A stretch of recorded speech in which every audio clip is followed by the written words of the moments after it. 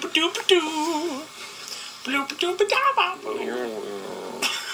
everyone out in the... Sorry. We can have interruptions. Welcome everybody out in the ethers of the internet. My name is Rameen. I'm Michael. I'm Molly. And today we are talking about some of our favorite albums from the year 1988. 89. We didn't all listen to all of these albums, but what we did listen to, we, scored like we do our normal album reviews, just in a shorter fashion. We didn't go into quite as much detail because we want to get through this a little bit faster. But one person is going to lead discussion on each of these, and then the other two are going to respond. What he's saying is I'm not allowed to talk the whole time. Yeah.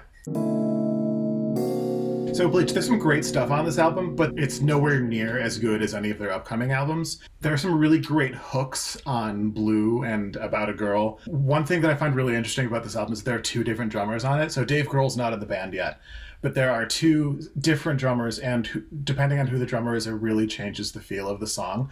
It's most notable on the last track, Downer, which is less grungy and more punk, which is really interesting, actually, in a way that I really like. There are some songs, actually they all are in a row. Paper Cuts, Negative Creep, and Scoff are so intense and disturbing that I actually just don't find it at all pleasurable to listen to them. Like, the lyrics are disturbing, and the music supports that feeling, which I get, and it's like artfully done, but it's not pleasurable for me, so I don't listen to those songs. Sorry for all of you who love them. And one thing that I find really interesting about this album is how Love Buzz was Nirvana's first ever single, but it was a cover, which is sort of a weird thing to do for any band. The standout on this album is definitely About a Girl. But it also feels the least like anything else on this album. It's basically a pop song. Downer is also really fun. The most notable thing to me when I have heard this album is how raw the recording and production of it is. It really sounds kind of garage bandy, which I think works in its favor over some of the more well-known Nirvana albums. Obviously, About a Girl is iconic, and something that we were talking about is how they re-recorded it on another album. I can't remember which one. And the version on this album is so gritty and I think is much better. The way that Kurt's voice breaks, yeah, that's what I want from Nirvana. When I listen to them, I want it to be grungy, right? What you mentioned about opening with a cover with their first single, I think it just shows a label's lack of confidence in the band, right? Joke's on them. The albums that only one person reviews tend to be lower because the individual minute by the scores tend to be a fairly low score. And if there are two or more people giving their own this is what I feel about it scores, that brings it up more. He's saying we didn't do our homework and it's our fault. Yeah. I was in college and I feel like I listened to this album a lot during those years, and the album was already 12, 13 years old at that point. This was an album that I always put on when I wanted people to think I was cool. Now, did I like the album? Yes. Was I totally a poser? Also yes. Is authenticity a valuable thing? Also yes. Is being a poser necessarily a terrible thing? Maybe not.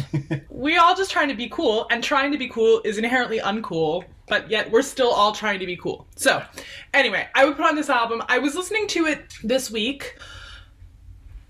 morning, and something that struck me is how much each track is really just a groove, right? The songs are not in a song structure. These songs, this album it's really arty. They're doing a lot of weird stuff with guitar sounds, making unusual sounds on a guitar. And then we gotta talk about Kim Deal on bass, which if you think of Pixies songs, you think of so many of those do do do do do do do do. That's cool. So many of the lyrics are total nonsense lyrics. I think of slicing up eyeballs, oh, and my favorite Pixies lyric ever. And if the devil is 6, then God is 7. That is everything to me. This album sounds like it was recorded in the bottom level of an underground parking garage, which honestly is probably the ideal venue if you were ever to see the Pixies. I feel like I want it to be gritty. I want it to be guerrilla. Basically, this was the first album that I ever really got into that was like not on a major label, totally underground, totally weird, totally nitty gritty, punk, art punk. There are standout tracks on the album that are like tuneful and accessible, right? You have Here Comes Your Man, which is I think everybody's gateway into this album and to the Pixies, and Wave of Mutilation. We're talking about slicing up eyeballs. We're talking about waves of mutilation. It's a weird album. I echo a lot of those thoughts, except for I came into it much later than Molly did. But related to what Molly was saying, I think what makes a Pixie song is a great bass line and the way that Frances and Kim's voices work together. Yeah. There are times that he's singing higher than her. There are times that she's just like barely whispering and he's shouting. Yeah, it's so good. A lot of good stuff. I really like Kim's vocals on I Bleed a lot because they're like slightly out of tune. It works really well. Also, I'm sorry, Monkey Gone to Heaven doesn't do it for me. I'm sorry, but you are incorrect. The first half of the album, I think, is much stronger than the back half. Yes, I would agree. My faves are Debaser, Wave of Mutilation, and Here Comes Your Man. This was another thing that I was thinking about when I was listening to the album all the way through this morning. I was thinking about how, wow, I really have listened to the front half of the album way more than the back half. Yeah. And it all feels more familiar to me than the second half of the album where I'm like, oh, I forgot about this song. I know I didn't do my homework, but I did listen to un petit peu of Les Pixies. I don't really listen to like a lot of alt rock or heavy rock or really rock in general. I enjoyed what I listened to from the album. I do hear what you say, Molly, about the sort of groove texture. I can't tell if it's for that reason or because I'm just generally less familiar with this genre that it sort of sounds a little homogenous to me.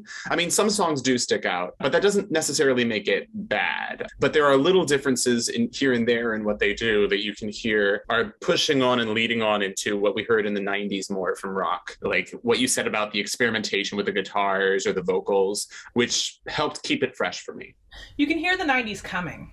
Yes, exactly. That's what I'm trying to say in many more words. I want to define what I mean when I refer to a groove as opposed to a song. When I say a song, I'm thinking of a piece of music that has a verse, chorus, bridge, chorus, you know, kind of structure.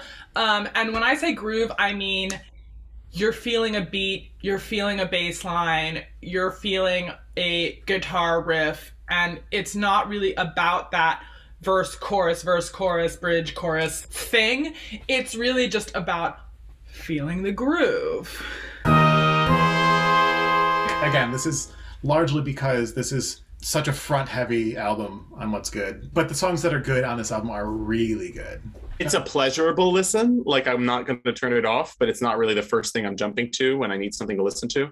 Does it make you feel cool, Rameen, to be a person who listens to this album? This is not an album I ever would have been allowed to listen to at my house. Like, something people don't get about me because I'm mixed heritage. They think that like my house was this cool, hippie, progressive, liberal place, man. And it was actually pretty conservative. I guess it does sort of make me feel cool, but I also grew up in a very mixed neighborhood where like cool wasn't necessarily...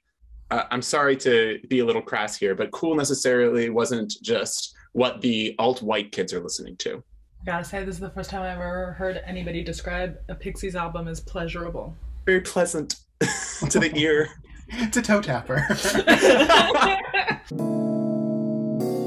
So the Sugarcubes is the band that Bjork was in before her solo, well, sort of before and after her solo career, because she did have one solo album before them. But this is the Sugarcubes' second album, and their first album is just so much fun all the way through. This album is a little bit less so, but the songs on this album are at their best when they're faster. And when there's more Bjork and less of the other vocalist, Einar. Einar even like approaches Icelandic rap in the song Regina, and it's not a good thing. A lot of the Sugarcubes' most fun songs feel like they're heavily influenced by Prince and David Bowie and the B-52s. All good things. My faves on the album are Speed is the Key, Dream TV, and Nail. I like that it's tuneful, but still experimental. But what I really want to know is, if Bjork is the Beyonce, then who's the Kelly and the Michelle? It's like the lowest score he's ever given. Yeah. I can't think of a music that Michael doesn't give a high score just for being music, and he likes music so much. Part of it for this one is almost that it's like disappointing, because we know that they could be so good, and this one just doesn't quite live up. But it's also sort of that like sophomore album thing. Oh yeah, that is a thing. A lot of bands have worked for years to create a great first album, and then the label tells them, okay, we need another one in a year. A lot of Sugarcubes songs, you can really hear Bjork's songwriting in them. Like, if you look at her lyrics, there's one on this album that she's singing about a sexy bee. As in the insect? Yes. Very Bjork. That is very Bjork sentiment. And gosh, her vocals are just so good all the time. There's a weird motif throughout Bjork's career of like wanting to fuck nature. Don't you, Rameen? Say no. Wouldn't kick nature out of bed. One of my top 10 favorite albums in my little gay childhood. Looking back on it now, it's not as good as I thought it was, which is true of a lot of things that a lot of us liked in our childhood and we look back on, right? But I do really, really still love this album, and it's probably my favorite or second favorite Madonna album. What I really love about this album, I mean, the singles are fantastic, right? And pretty undeniably so. Like, I don't really know anybody who doesn't like a Prayer unless they're like against pop music in general. I don't really know anybody who doesn't like Cherish. It's like musical joy the embodiment of musical joy. I also like that, to me at least, and maybe this is just a function of where I was in my life when I listened to this, but to me, there is this kind of subtle narrative through line in the album. You know, you have this immediate inciting incident of like religious turmoil with like a Prayer, and then romantic turmoil with the next couple of tracks, like the Prince track, which I don't love. The Prince track I think is one of the weakest on the album personally, but it's a narrative through line that then leads to like crises in childhood with Dear Jessie, which I also don't love, but which is a great setup for Oh Father. And then from there, it continues with like Keep It Together and reconciling with the family. I love the last track where she goes, "What do you mean it's not in the computer?" I just think it's so clever and stupid. Yeah, there are a couple duds, like I said. Spanish Eyes, I think, would be better in someone else's voice, but I don't think it's a bad song. Like, I would love to hear like a Pat Benatar sing that song. I just have such love for this album. It's really hard for me to be unbiased. Come on, girls! Do you believe in love? Because I got something to say about it. The Prince track sounds like such a Prince track. I don't want ballads from Madonna, except for Oh Father, which is the one ballad that I will accept from her. I feel like it's partly because the way she sings it, it feels very much in part of her persona, right? Of this like high drama, imposing presence. Well, yeah, and that's another thing. I think on this album, generally, I think that this is the best Madonna ever sounded vocally, and I think we don't think of Madonna as a singer's singer. We think of her as a pop star, and I could go on and on about the difference between those two things, but singing was never her strongest thing, and I think her singing is really quite good on this album, especially on Like a Prayer. And Cherish, really. Her singing is really good on Cherish. So I think this is a fun album, but I think it falls into the trap that a lot of pop albums do, which is that the singles are great and the rest is just filler, and I don't want filler. And so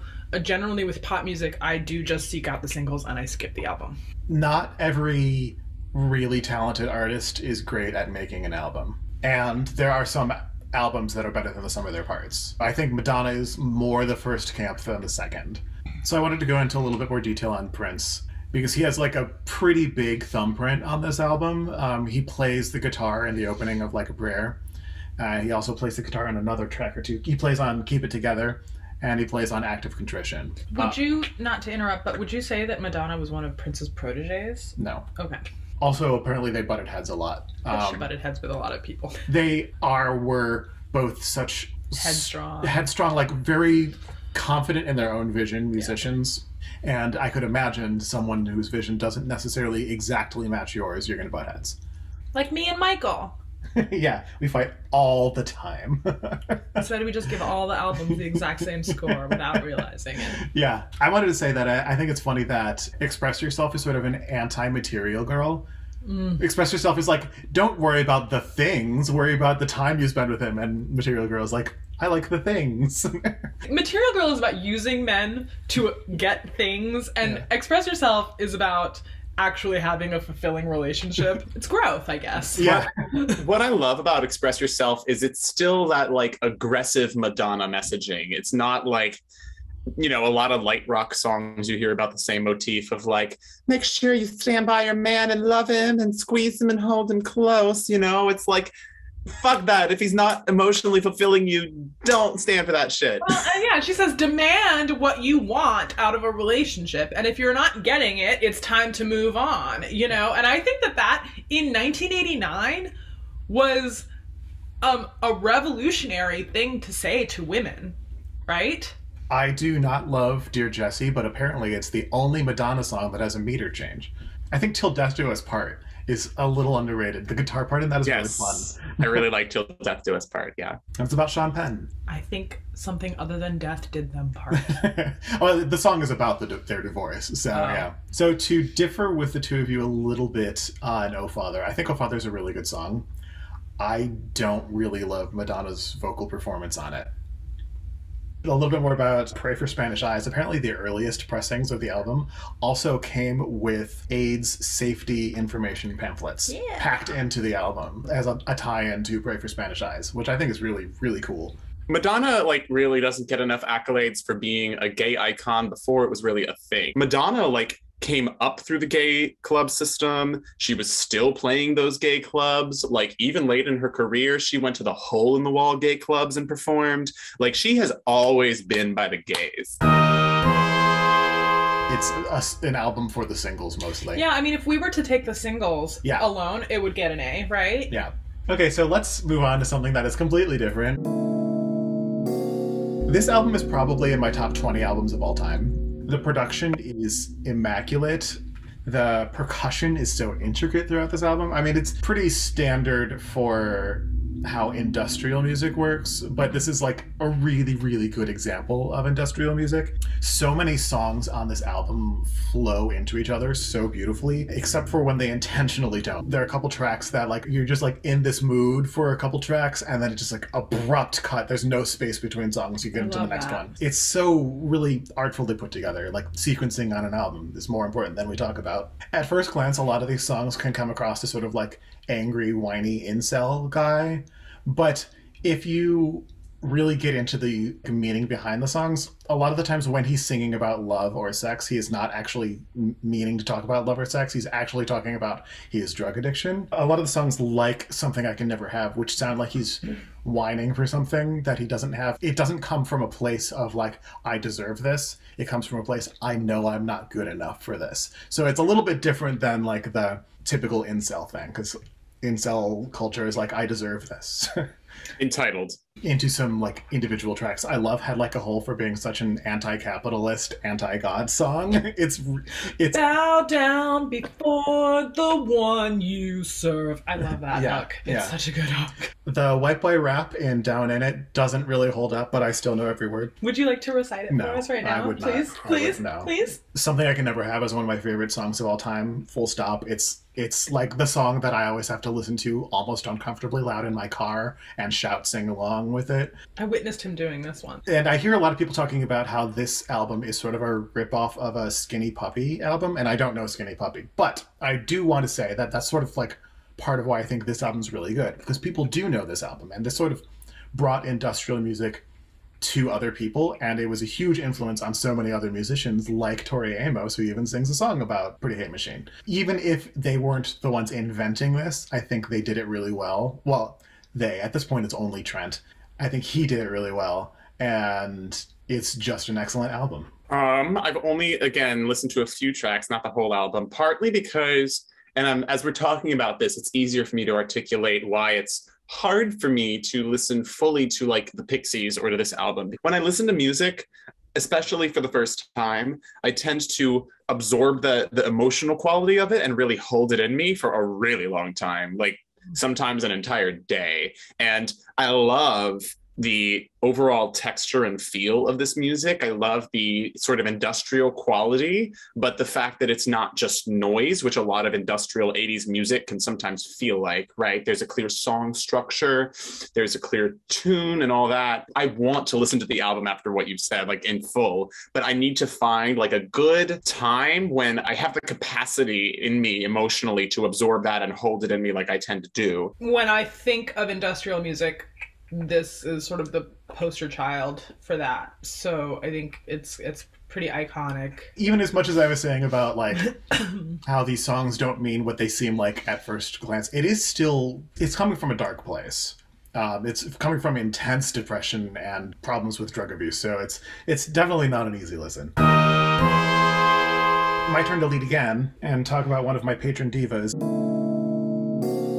Before we get to the score of this album, there's a little teaser for the end. It hurts me so much that this album ends up having a low score, but it's because of a lot of the things we've been talking about, because I was the only one who actually gave it scores. But also it's this is another album where the singles are just so much stronger than everything that's not a single. This album is like one big love letter to New Jack Swing.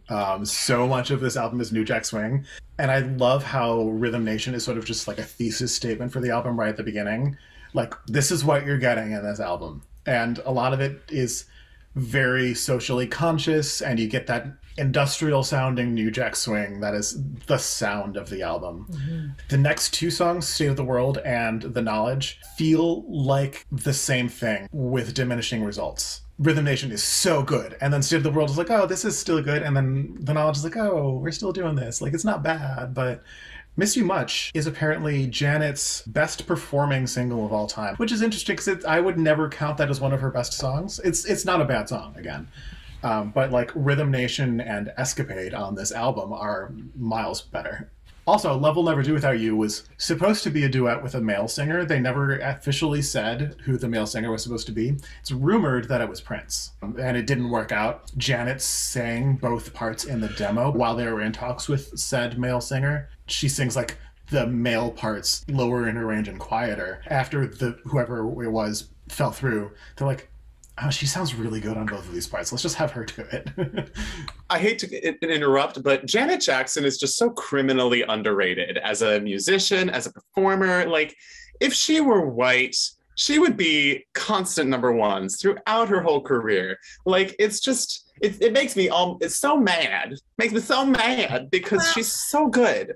And not to continue to interrupt Michael, but I think during this time period, you still had a very segregated radio, right? Like, you had pop was white and R&B was black, and Janet at this time would have been, I mean, she probably crossed over into pop a little bit, but she probably was played a lot more on the R&B stations. When if anything, I would call her more pop than R&B throughout her career, really. Escapade is up there with my top favorite Janet songs. Like, my favorite part of the song, when she goes, Minneapolis! Come on!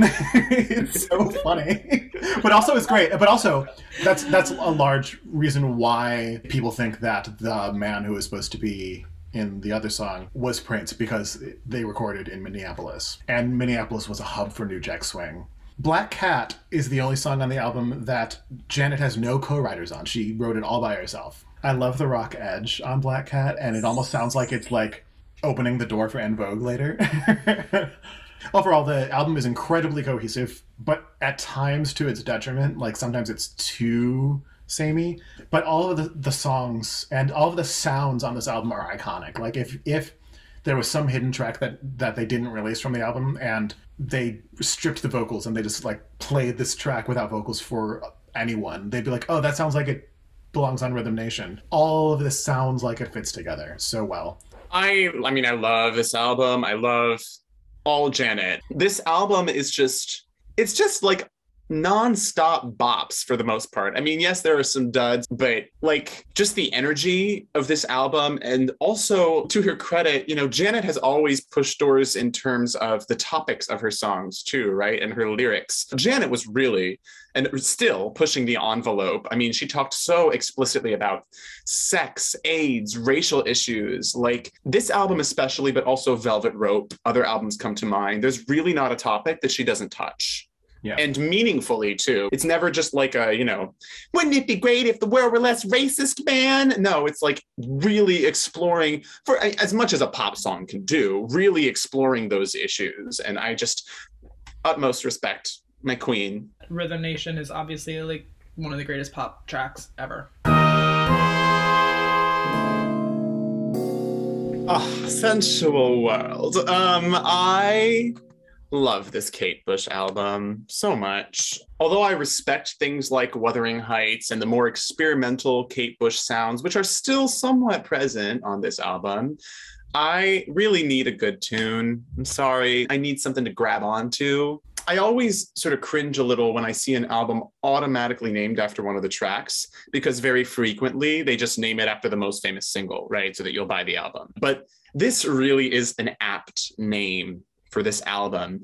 All the music just feels sensory and textured in really tangible ways. Even tracks I don't care for so much, like Fog, still have that like ethereal sound to them. I love this album, and I love it more listening back to it on repeat. And that's really not something I can say for most albums in my life. So I'm going to get some looks for this one. I've never really been a fan of this woman's work.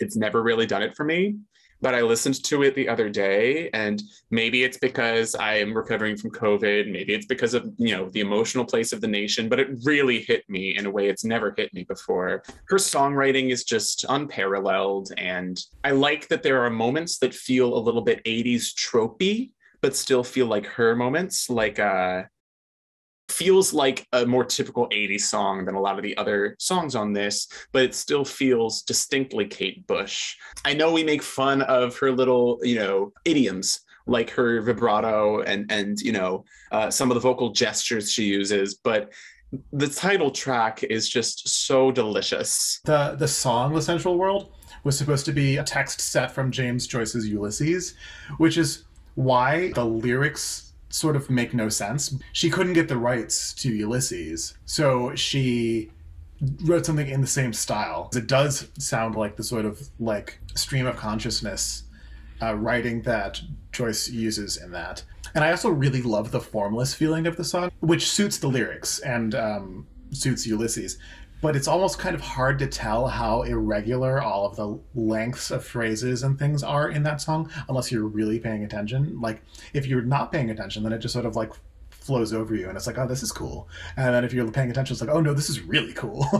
Love and Anger sounds like it could be on Hounds of Love, and that's not a bad thing, but it would be sort of a middling song compared to the rest of Hounds of Love, which is my favorite Kate Bush. But I do think her crescendo on "'Cause it's so deep you don't think that you can't speak," it's like, whoa. That's one of my favorite parts on the album. And it was Kate's only #1 US Billboard hit on the alternative rock, not overall. The Fog is also not one of my favorite songs, but I love how the flute stop organ synth and the acoustic whistles work together. And her flutterando on "Just Put Your Feet." Heads We're Dancing. Okay, so it is WE''RE. Heads We Are Dancing. I didn't know that. Flip a coin. Yep, because that's what the song's about. It imagines a person, because this person walks up to her and says, like, hey, we're going to flip a coin. Heads we're dancing, tails we're not. She agrees to it, and then it's heads, and they dance. And then she gets home the next day and reads the newspaper and sees this man's photo in his newspaper, and it's Hitler. She knew who he was by name, but not by sight. And then she figures out the next day that she had danced with Hitler, and she doesn't know what to do with her feelings. So all she can do is laugh. And I feel like that is a really, like, what do you do? What a weird premise for a story in song form. I love that we've talked about the Pixies, Nirvana, Nine Inch Nails, but this is what's too weird for Molly. I'm so sorry. It's okay. It's very strange to me. No, it's weird. It's very Kate Bush. My favorite songs on the album are Rocket's Tail and This Woman's Work. So Rocket's Tail, basically the premise is, in the lyrics, is like, I don't like this thing that you like, but I'm going to do this for you to make you like me more, even though it literally kills me. Do you notice me now type of thing. Like, big fucking mood. I love the wailing Bulgarian women's chorus in the song. Yes. That's very Kate Bush. And then paired with the over-the-top, campy, cheesy David Gilmour of Pink Floyd guitar solo. And then This Woman's Work. This is one of those songs that I think if I ever write something half this good, I'll be happy. The last chorus, which has her, again, wailing background vocals, and the best accelerando in all of pop music. It's just like, you feel the intensity building. It's like, ah. And her vocal performance is so good on that song. Kate seems to not know how to end albums.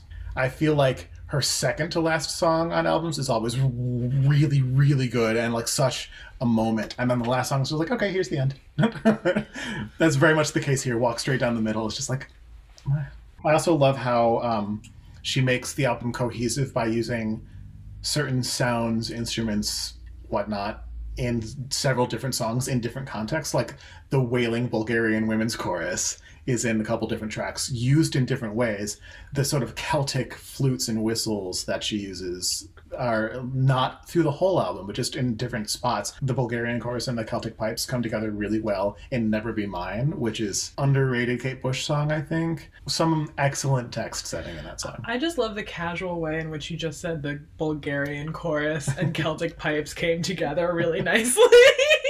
I just wanted to add one little thing because I agree with you about pretty much every track you said. But deeper understanding, listening back now in 2022, it is haunting how prescient it is about how we are tied to computers as if they are our real best friends. And not just lyrically, but musically too. It starts with a little bit of those electronic sounds, but they sort of gradually crescendo and take over the song to the point where like the lyrics start to mesh and mash with them. And in the end, she's just singing in binary lyrics as these coding sounds overtake the texture. It's just so powerful to listen to in hindsight. I realized as I was listening to you and Rameen talk about Kate Bush that I could never be a very good, like, actual music journalist because I don't want to listen to music I don't want to listen to.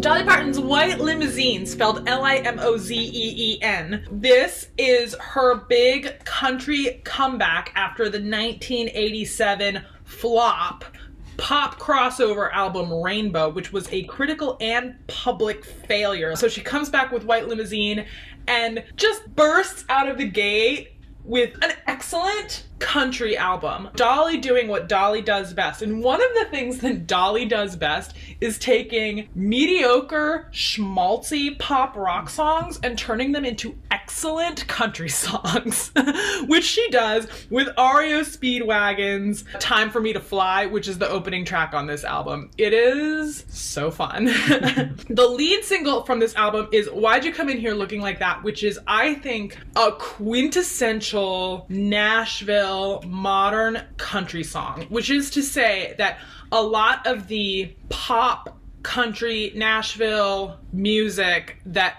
is sort of characteristic of country radio that we music heads all love to hate is trying to sound like this song, which is to say this song is what it should sound like, and all those other songs are cheap imitations. This album is produced by bluegrass legend Ricky Skaggs. He also plays the mandolin on this album. He was known as a mandolin chopper, picker, and this is actually his first album as a producer, first of many. This album finishes with the completely insane camp classic, He's Alive, Sweet Jesus, which tells the story of the Easter miracle from the point of view of, I guess, one of the disciples who's like, and she came and she said that the stone was rolled away and the body was gone, so we all ran to see. And then like a chorus comes in, there's like trumpets, it's a whole thing. If you have not heard this song, you have to listen to it. It is bananas. So your faves are all the same as my faves. Time for Me to Fly, Why'd You Come Here Looking Like That, and He's Alive are the obvious standouts, I think. I didn't know until this morning when Molly showed up at my place that Time for Me to Fly was a cover, because my note for that song was a lesser artist would have made this slower and more emotional and would have made the vocals soar more, which is exactly what REO Speedwagon did when they wrote it. It's really cheesy and corny, and Dolly makes it into just like an upbeat, fun country song, honky tonk song. Yellow Roses, I think, is an interesting song in that it sounds like a Dolly and Porter song, complete with the earnestly spoken verse. Yeah. I don't love the song in general, but I do really like how you don't know immediately that it's a sad song until you get to the first chorus. Like the first verse sounds like, oh, this is a pleasant, like, I love my husband type thing. It's like, oh, he left me. Okay. It's a country song, Michael. Yeah. Oh, and I just have to remember, because I didn't mention it, and I guess my notes were not that organized, the duet that she does. That is like sexy Dolly. Like, oh my goodness, I'm scandalized. Wait till I get you home, because I'm gonna, do things to you that I'm not gonna talk about in public. And everything you say about like her musical talent, especially for this time of her life, is totally valid and on point. I've always been impressed by her ability to navigate her voice, and I just love that she is really one of the last of a dying breed of like what I consider authentic country music. To me, a lot of modern country you hear on the radio is just pop music with a country accent and a guitar. But Dolly, you can't say that about. I mean, it's just so authentic and delicious. She's the last of that generation, but I think that it skipped a generation, and now you have a new generation of people who are keeping that sound going into the future. And it is interesting, because I do think that there are tracks on here that sound like that modern pop music that has a country accent, but that are more solidly rooted in the country sound. And I think Ricky Skaggs has a lot to do with that, because he was a bluegrass guy. Such strong foundation in country music playing technique. The slide guitars, the steel guitars, the banjos and mandolins and fiddles, rather than just, like you said, playing a rock song, a pop rock song with a little bit of a fiddle line over top of it and calling it a country song. Yeah. And you have Dolly. She has managed to sound the same throughout her entire career. I don't know what drugs she's taking to preserve her voice, but it's just phenomenal. And like, I wish we could all do that. And it probably has a lot to do with her singing technique, which, she's known for that sweetness in her voice. It's funny because this is not really known as like one of the big Dolly albums, but really, I mean, Time for Me to Fly and Why'd You Come In Here Looking Like That, like I would put those in my regular rotation of music that I want to listen to, because they're so good.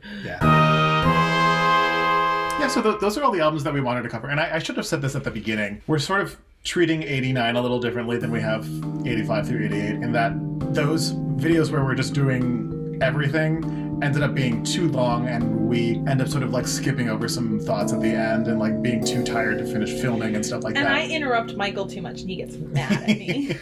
So we're trying it out this time that we're going to sort of break everything up. So we're going to do this albums of 89, focusing on the ones that we might have spent a lot of time talking about in the music section of the 89 video. But then we'll do a separate TV video, a separate movies video, a separate music video, and we'll still reference these things that we talked about, but sort of like in context of all of the music instead. Oh, and a separate video games video, so that they'll be in smaller chunks. It'll be easier for me to edit, so it won't like crash my computer every time.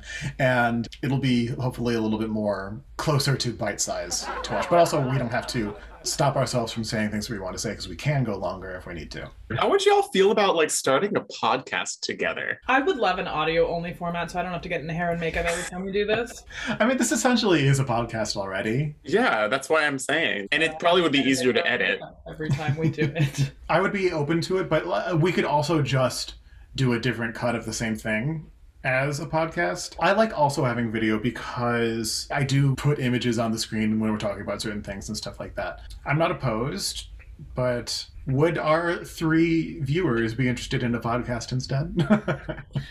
Sound off in the comments. Maybe we'll get 100% saying yes. So 1 comment saying yes.